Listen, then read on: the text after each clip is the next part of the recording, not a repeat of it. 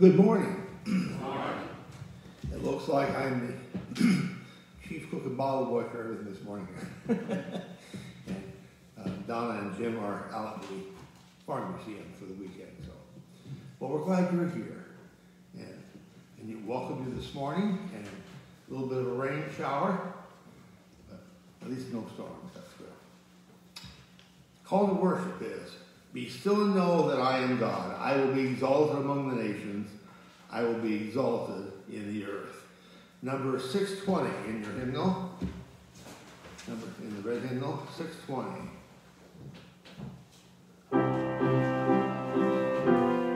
Stand.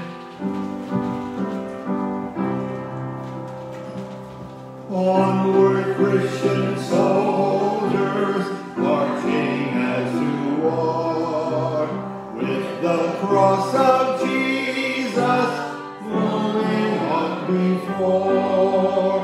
Christ the royal master leads against the foe, forward into battle, see his banners go.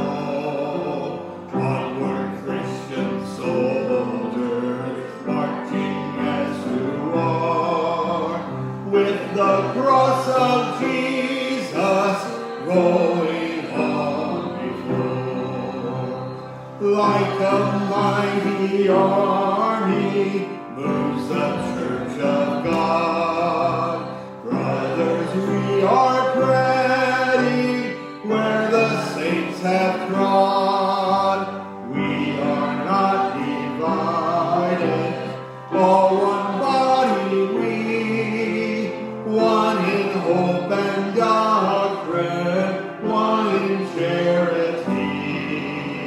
Onward, Christian soldiers, marching as to war, with the cross of Jesus going on before. Crowns and thrones may perish, kingdoms rise and wane, but the church of Jesus constant will remain. Gates of hell can never against that church prevail. We have Christ's own promise, and that cannot fail. Onward, Christian soldiers, marching as to war, with the cross of Jesus going on before. Onward then, ye people, join our happy throng. Blend with ours your voices in the triumph song. Glory, laud, and honor unto Christ the King. This through countless angels sing. Onward, Christian soldiers, marching as to war, with the cross of Jesus going on before. And Father, we are happy to be here this morning to worship you, to praise your name. Bless this time of worship and praise. In Jesus' name, amen. Charlie's going to come and share with us, lead us in the responsive reading. Sounds like a hymn singing's beautiful this morning. The reading today is from 1 Samuel 17, 1 through 11.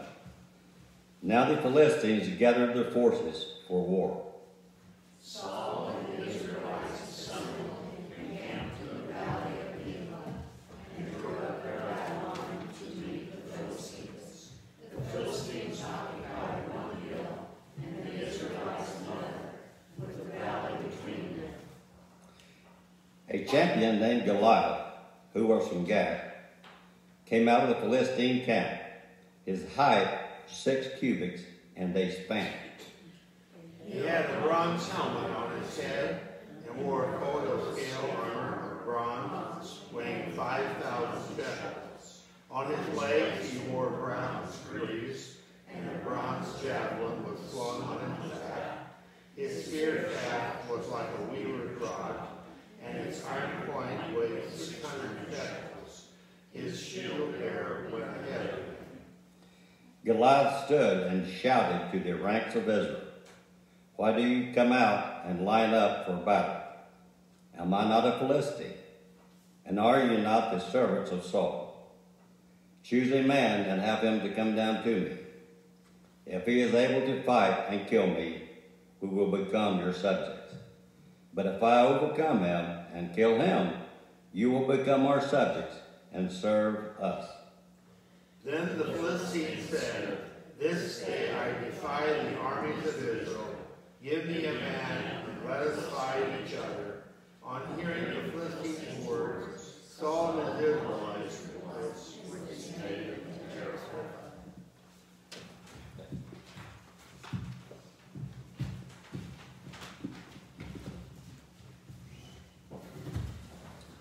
Announcements today. There's, of course, the offering box, as you know, is in the foyer. CPW Wednesday at 3, and I think, is that here at the church? Yes, I think so. And there's a church work day coming up Saturday, and August 7th is a week away. Yeah, it's 2 weeks from yesterday. Any other announcements that I should be making?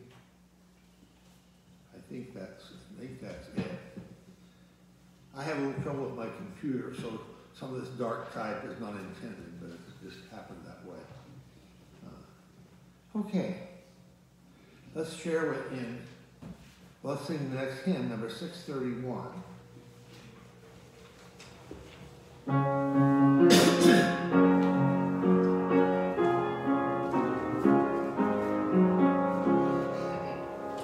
Soldiers of Christ, arise and put your armor on, strong in the strength which God supplied through his eternal Son, strong in the Lord of hosts and in his mighty power, who in the strength of Jesus trust is more than conqueror.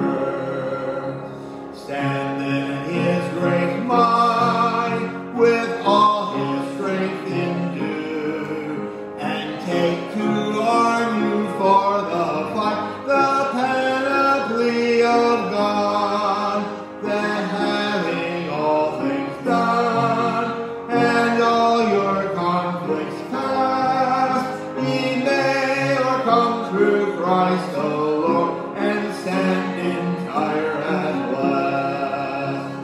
Leave no unguarded place, no weakness of the soul. Take every virtue, every grace, and fortify the whole. From strength to strength go on, wrestle and fight and pray. Tread all the powers of darkness down, and win the well-fought day. I love that song. It's so strong, and it says what we want to say. Well, at this time, let's share any concerns and joys we might have. Tom, I guess, is doing well, right? Glad to hear that. Who else? And I saw Victor Williford yesterday. I went out to the Farm Museum for a little bit. He was out there, and he thanked us for praying for him, and he's doing well. I'm sure he still has a few little issues. But You mean Mike? no, I mean Victor, so I saw. Yeah, I didn't see him. I don't think Mike was out. He's having some difficulty. I think he ended up in the hospital again, maybe on Friday or Saturday, but not overnight, I don't think. But yeah, but Victor's doing real well, so, and we're glad to hear that. And who else do you have that want to remember in prayer? Yes. I saw on Facebook that there was a huge garage and house fire in Koki that was like 7 mutual aid, but I don't know who it was, but it looked like it was entirely destroyed. Okay. Well, we can pray for the family involved in that. Sure. Thank you. Yes. Prayers, because I start a new chemo treatment tomorrow. Okay. And I was going to add you to the list. I'll try to remember to do that. But yes. My mom and Oscar need prayers. Oscar is really not doing well.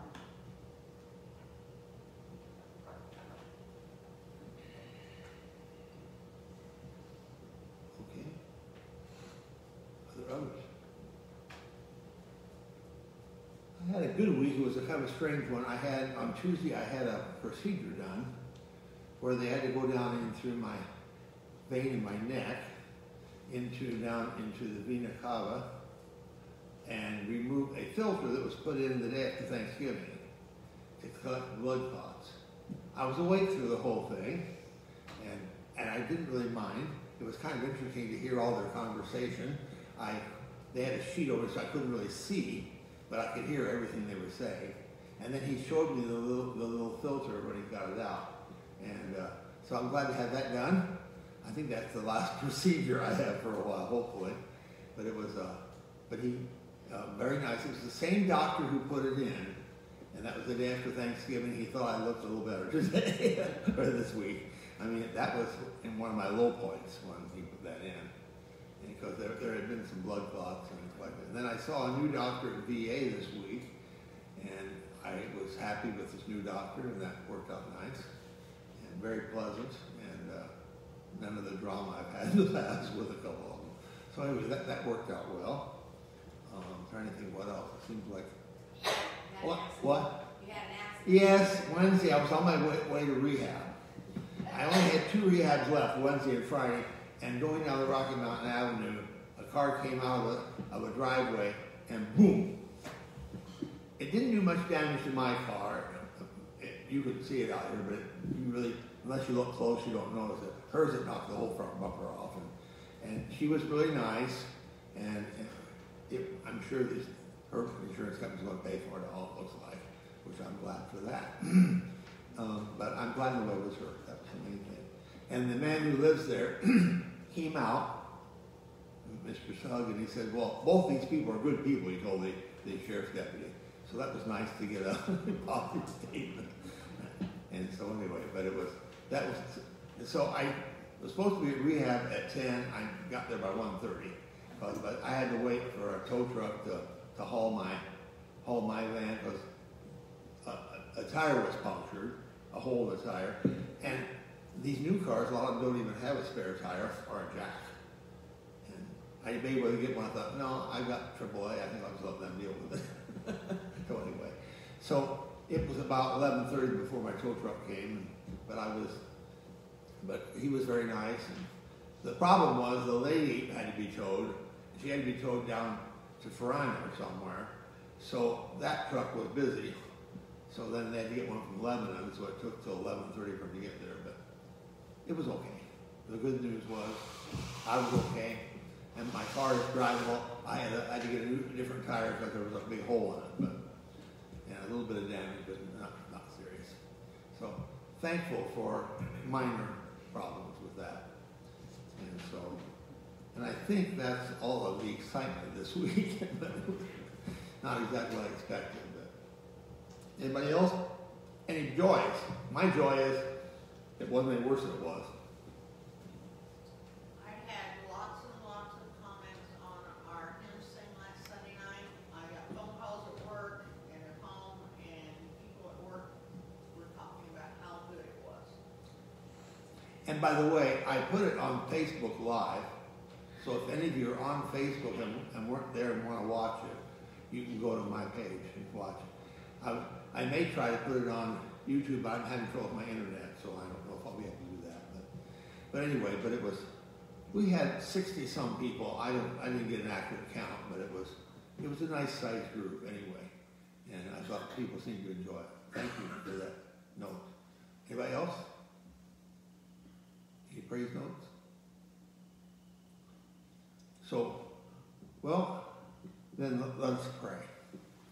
Heavenly Father, thank you for answered prayers.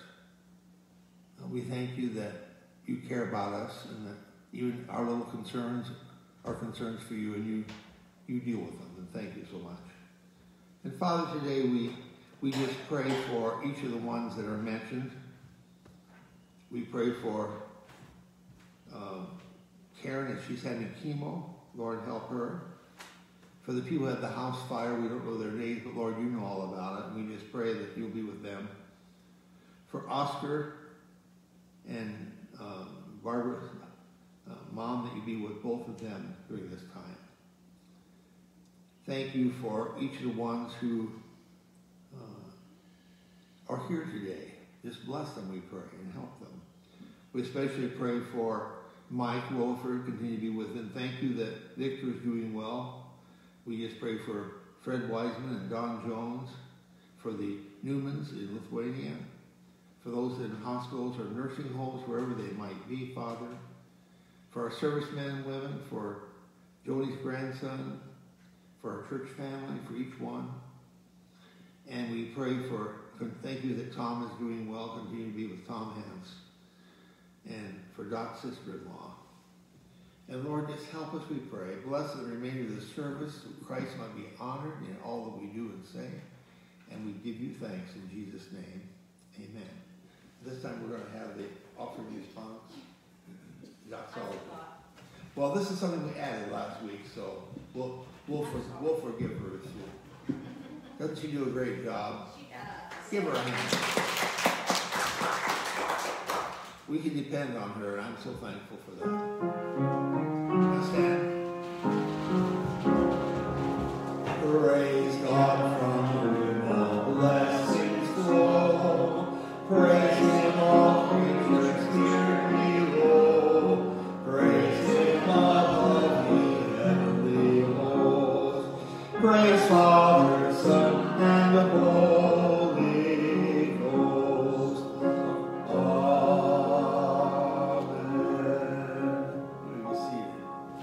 We do thank God for the offering, and we talked about that in the last week. We began putting it back into our service, but we think it's going okay with the box in the foyer, so we'll just continue that for now.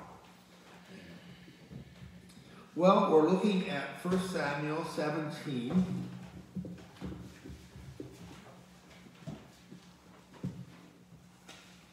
going to mark this so I have it for later. 1 Samuel 17, and let me read a bit of that to you.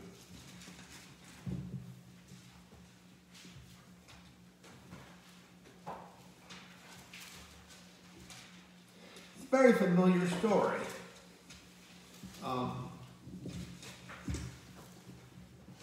And it's one of those stories that kids always remember, don't they?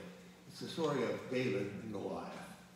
1 Samuel 17, and I'm going to read a few verses, beginning with verse 34.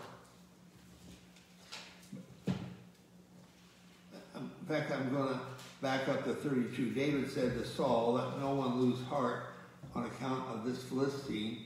Your servant will go and fight him." Saul replied, "You are not able to go out against the Philistine and fight him. You are only a young man, and he has been a warrior from his youth." But David said to Saul, "Your servant has been keeping his father's sheep. When a lion or bear came and carried off his sheep from the flock, I went after it, struck it, and rescued the sheep from its mouth." Can you imagine doing that? "When it turned on me, I seized it by the hair, struck it, and killed it. Your servant has killed both the lion and the bear. This uncircumcised Philistine will be like one of them, because he has defied the armies of the living God.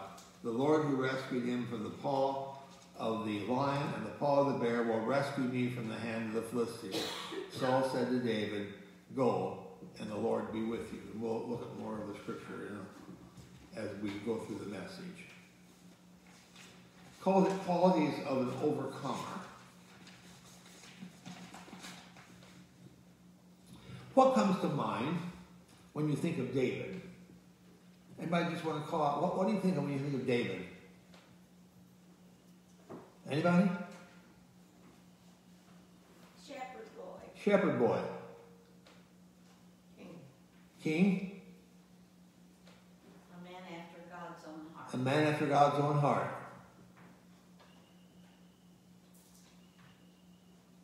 Psalms. Most of the Psalms were written by David. Harp. He played a harp. I'm not sure what the harp looked like. but it was some kind of stringed instrument. We also can remember things like Bathsheba and Absalom and some of those things that are not, well, there were some negative things there, but was David perfect? No. Is any person perfect? No. Only Jesus was perfect. But God forgave David for some of his mistakes he made. And the good news is David was following God and became a great king, didn't he?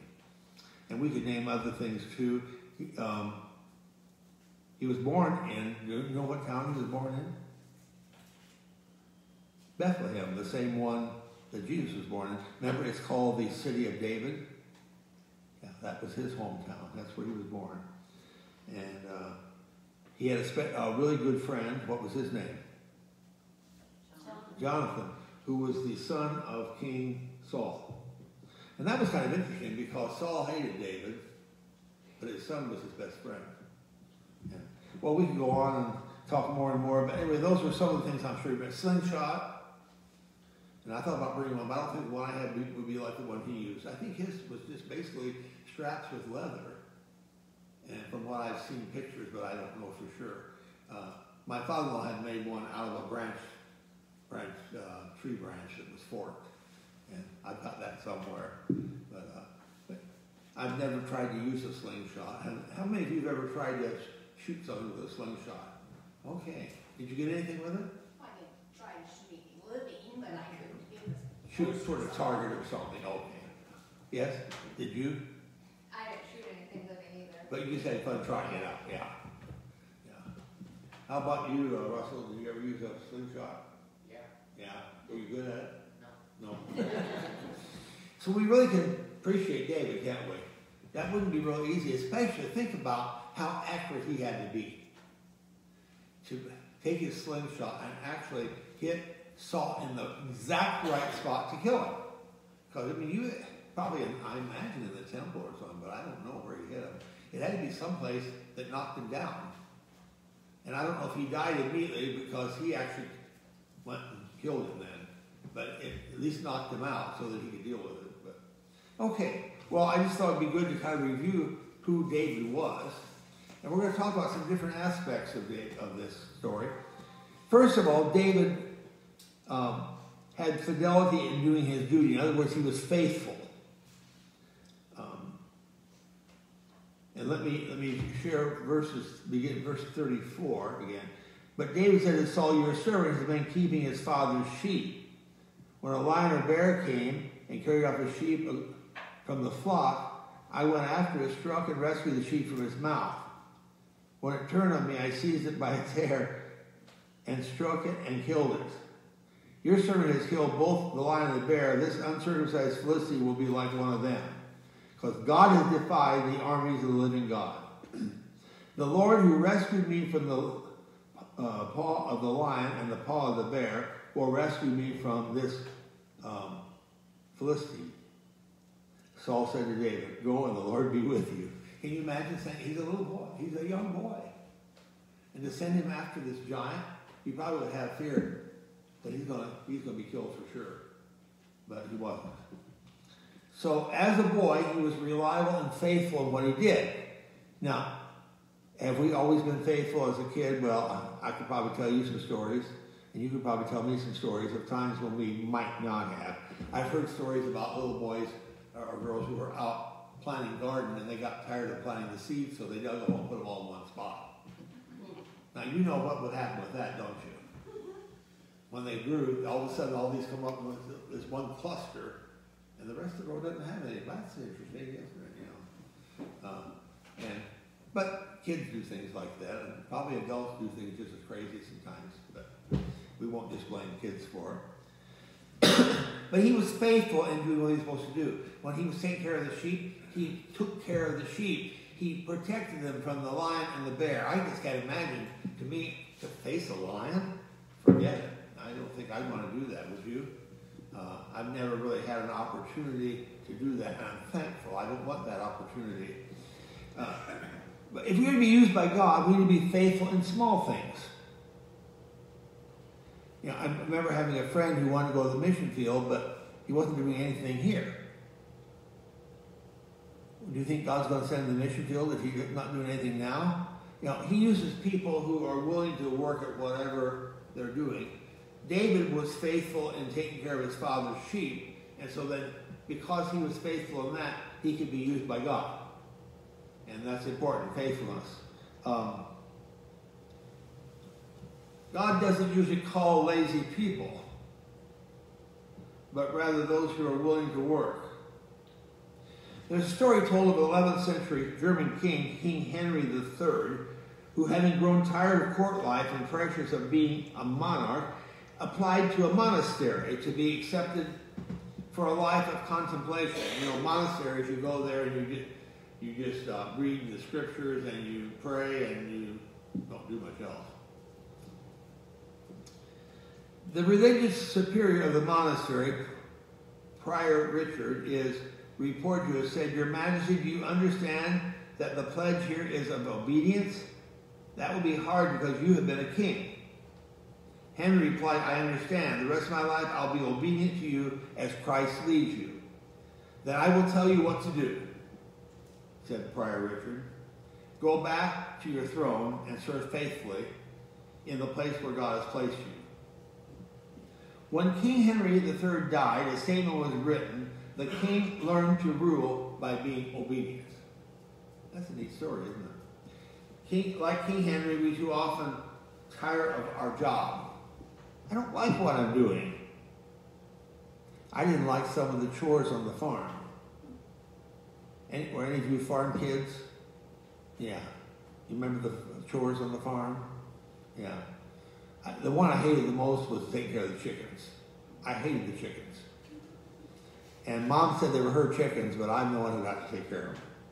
And I didn't like the old hens because they were broody and they wouldn't want to get off the nest, so I get the eggs, and I'd try to get the eggs out from under them and they'd peck me. And the rooster I really hated.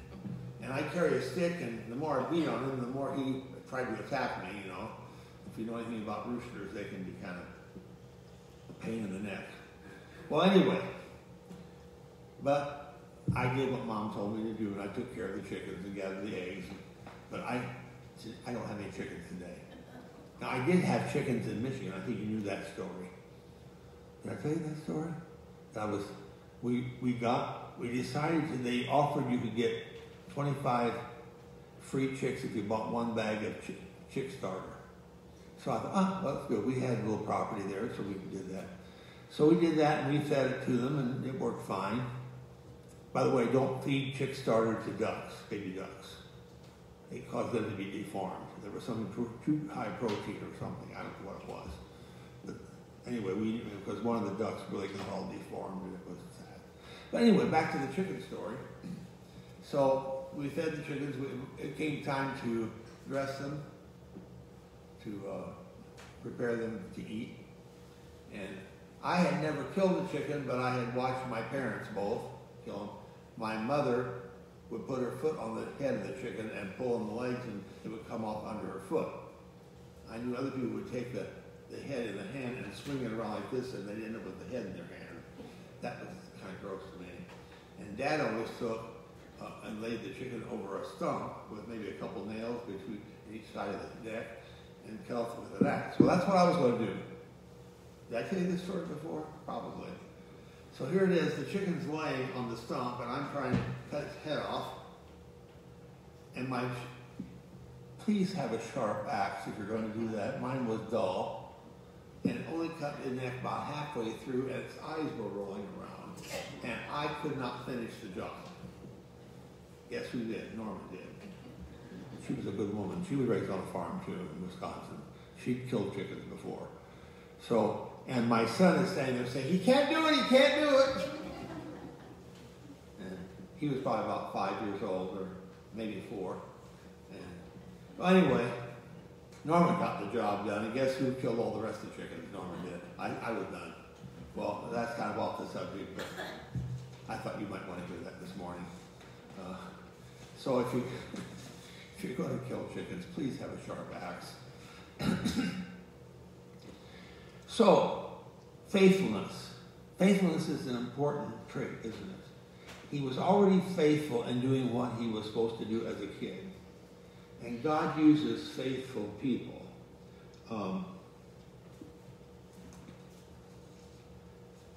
There's a Persian lesson about a certain king needed a faithful servant. And he had to choose between two candidates for the office. He took both at fixed wages and told them to fill a basket with water from a nearby well, saying that he would come in the evening to inspect their work. After dumping 1 or 2 buckets of water into the basket, one of the men said, "What's the good of doing this useless work? As soon as we pour the water in, it runs out the sides." Kind of reminds me of the military where we transplanted weeds. Anyway. The other answered, "But we have our wages, haven't we? The use is the master's business, not ours." "I'm not going to do this such fool's work," replied the complainer. Throwing down his bucket, he went away. The other man continued until he had drained the well. Looking down into it, he saw something shining at the bottom. It was a diamond ring. "Now I see the use of pouring water into the basket," he exclaimed. "If the bucket had been brought up the ring before the well was dry, it would have been found in the basket. Our work was not useless." They were getting rid of the water so they could come to the ring. Sometimes our work looks like useless. You ever feel that way? Like maybe what you're doing, and sometimes maybe even in the kingdom, what am I doing? I'm in this small church. Is it really significant? Well, God thinks it is. And that's not my job to judge it, is it? And maybe there's one person who's helped. Who knows? It's not my job to count how many are helped. It's my job to be faithful. So that first thing had to do with faithfulness in doing his duty. Secondly, fervor in defending God's honor.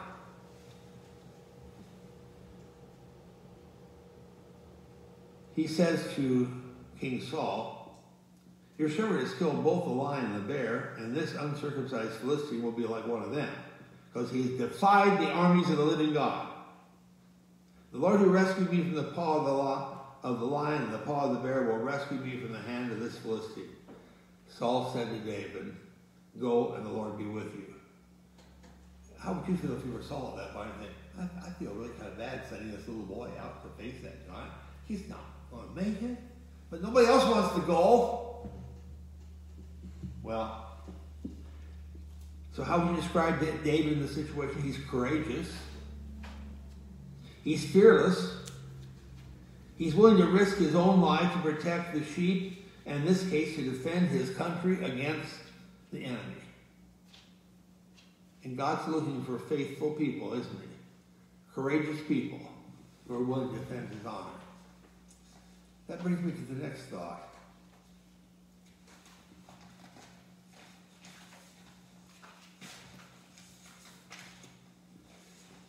Faith in declaring God's power. Faith born in secret communion with God. He had been out with his sheep in the wilderness, wherever they were taking care of sheep. And if you know anything about being a shepherd, there's a lot of really lonely times. I think I would have trouble with that. I remember being out on the tractor, and that was lonely. Riding the tractor all day. Those who've been on a farm know what I'm talking about. The old John Deere hearing the put, put, put, put as I especially cultivating corn was my least favorite thing to do, because it put me to sleep. Just watching those rows, and it was only a 4-row cultivator, not like they don't use cultivators anymore, but anyway. And you're driving that, and it just hypnotizes you as you go down those roads. If you can picture that. And I used to hate, that was probably one of the things I hated most about being on the farm, was cultivating. I didn't mind plowing so much, or baling hay or some of the other things, but that driving the tractor with those rows of corn coming through was really hard. Well, anyway, but the good news is I did it. I did plow out some corn some, and Dad said, "What happened out here, because you're plowing out 4 rows at once if you have to fall asleep." I said, "Well, wouldn't that make a good watermelon patch?" I don't think Dad was laughing, but anyway. Well, David said to the Philistine, By the way, let me back up and see what the Philistine said to David. He said to David, "Am I a dog that you come to me with sticks?" And the Philistine cursed David by his gods. "Come here," he said, "and I'll give your flesh to the birds and the wild animals." David said to the Philistine, "You come against me with sword and spear and javelin, but I come against you in the name of the Lord Almighty, the God of the armies of Israel, whom you have defied. This day the Lord will deliver you into my hands, and I'll strike you down and cut off your head. This very day I will give the carcasses of the Philistine army to the birds and the wild animals, and the whole world will know that there is a God in Israel. All those gathered here will know that it is not by sword or spear that the Lord serves, for the battle is the Lord's, and he will give all of you into our hands." Interesting, isn't it? He was willing to step out in faith. There was a party aboard a ship in full swing. Speeches were being made by the captain, the crew, and the guests enjoying the week-long voyage. Sitting at the head table was a 70-year-old man who was somewhat embarrassed, was doing his best to accept praise being poured on him. Earlier that morning, a young woman had apparently fallen overboard, and within seconds, this elderly gentleman was in the cold, dark waters at her side. The woman was rescued, and the elderly man became an instant hero. When time finally came for the brave passenger to speak, the stateroom fell into a hush as he rose from his chair. He went to the microphone, and what was probably the shortest hero speech ever offered spoke these stirring words: "I just want to know who pushed me." He wasn't even planning on doing it. But he did it, didn't he? That's all that counted. Well, I like this poem someone has written. "God give us men. A time like this demands strong minds, great hearts, true faith, steady hands. Men and women whom the lust for office does not kill. Men and women whom the spoils of office cannot buy. Men and women who possess opinions and will. Men and women who have honor. Men and women who will not lie. Men and women can stand before a demagogue." That's good, isn't it? We need those kind of people. That's what we need in our government today. We need those kind of people. In our state, in our nation, local government, we need people who stand up for what's right.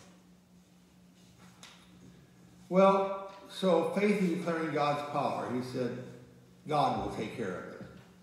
And finally, frankness in discarding man's weapons. Well, this isn't the final one, but it's the fourth one. It's interesting.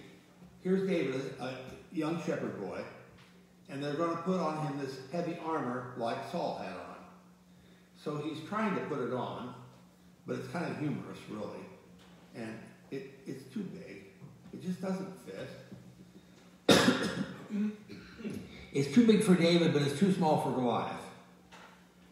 So what are David's weapons? No, it's not his armor. It's not a javelin. It's a simple shepherd's crook that later becomes a royal scepter. A common sling that was probably just a blue piece of rope or leather, maybe. Probably made out of leather. A tuneful harp.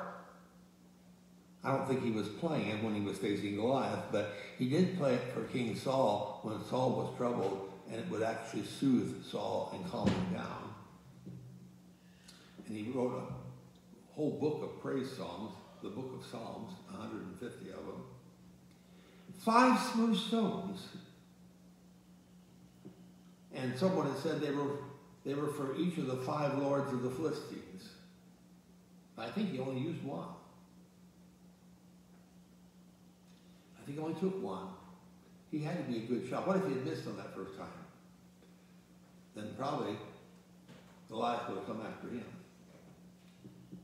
You know, I thought about that, what I went through this last few months, you know.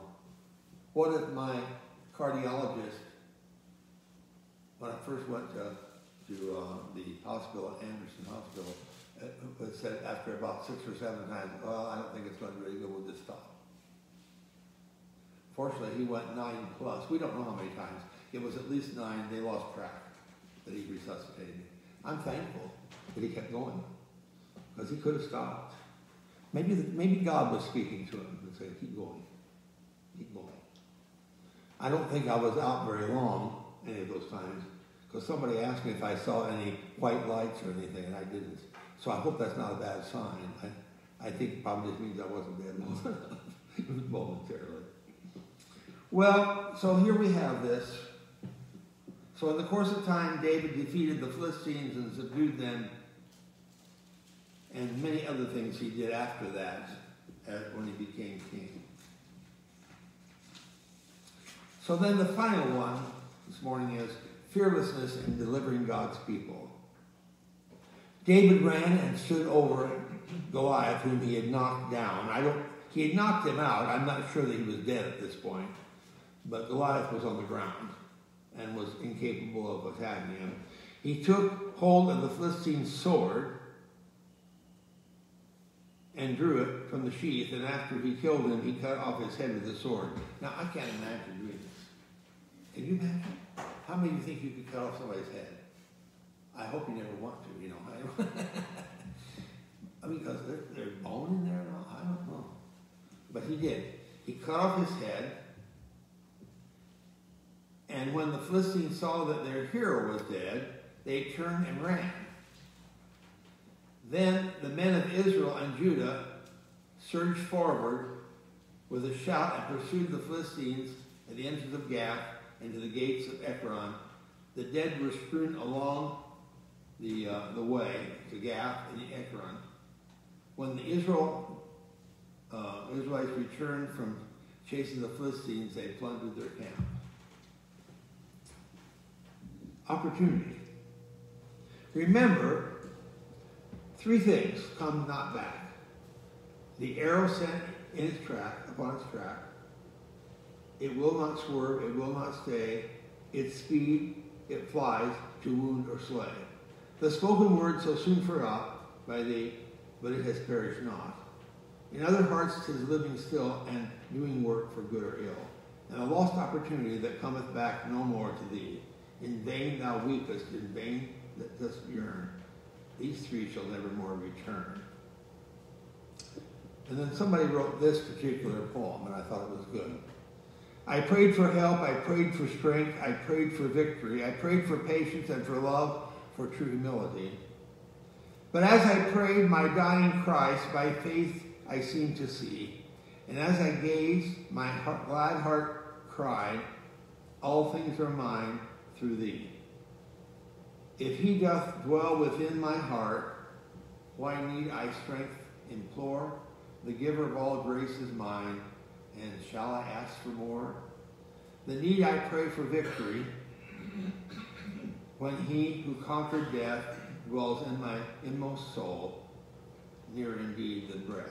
Oh, help me, Lord, to realize that thou art all I in all, that I am more than conqueror in great things and in small. No need have I, but thou hast met upon the cruel tree. O precious dying risen Lord, thou art my victory. Ava Christensen wrote that in one of Swindoll's books. Well, this morning, I don't think any of us will be called to kill Goliaths or giants, but we have been called to serve the Lord. And we just have to do what we're called to do. David was called for a special task, and not many would ever have a similar task to do. But we are called to do something. It may seem like a small thing. Maybe it seems like it's not worth much at all. Maybe you say, why am I doing this? I remember in the military, we were asked to transplant weeds. Now, I knew there were weeds. And we took them and they were over here and we moved them over to over here. But what if I'd said no? I'd have been in trouble. So I just faithfully had to do what I was asked to do. And it was transplant these weeds over here. And probably the next day we were going to transplant them back. But you learn to be faithful and obedient.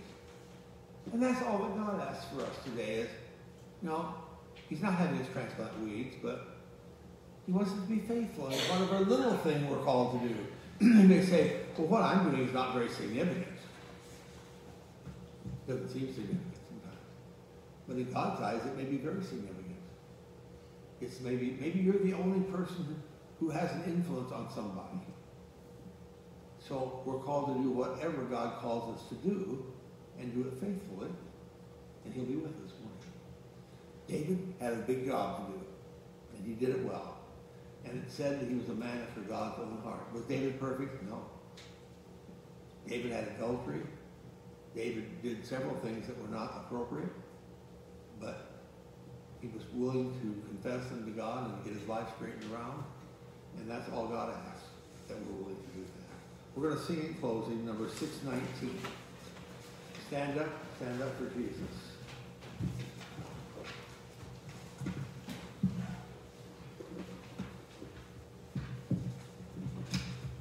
Let's stand.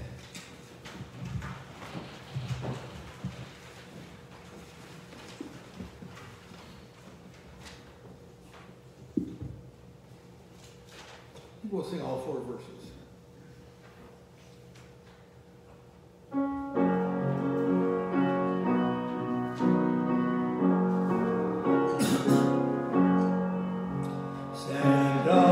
Stand up for Jesus, ye soldiers of the cross. Lift high his royal banner, it must not suffer loss. From victory unto victory, his army shall he lead, till every foe is vanquished, and Christ is Lord indeed. Stand up for Jesus, the trumpet call obey, for to the mighty conflict in this glorious day, ye banner men now serving against unnumbered foes. Let courage rise with danger, and strength to strength oppose. Stand up for Jesus, stand in his strength alone. The arm of flesh will fail you, ye dare not trust your own. Put on the gospel armor, each piece put on with prayer.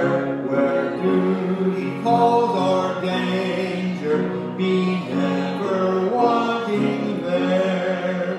Stand up for Jesus, the strife will not be long. This day the noise of battle, the next the victor's song. To him that overcometh, a crown of life shall be. He with the King of glory shall reign eternally.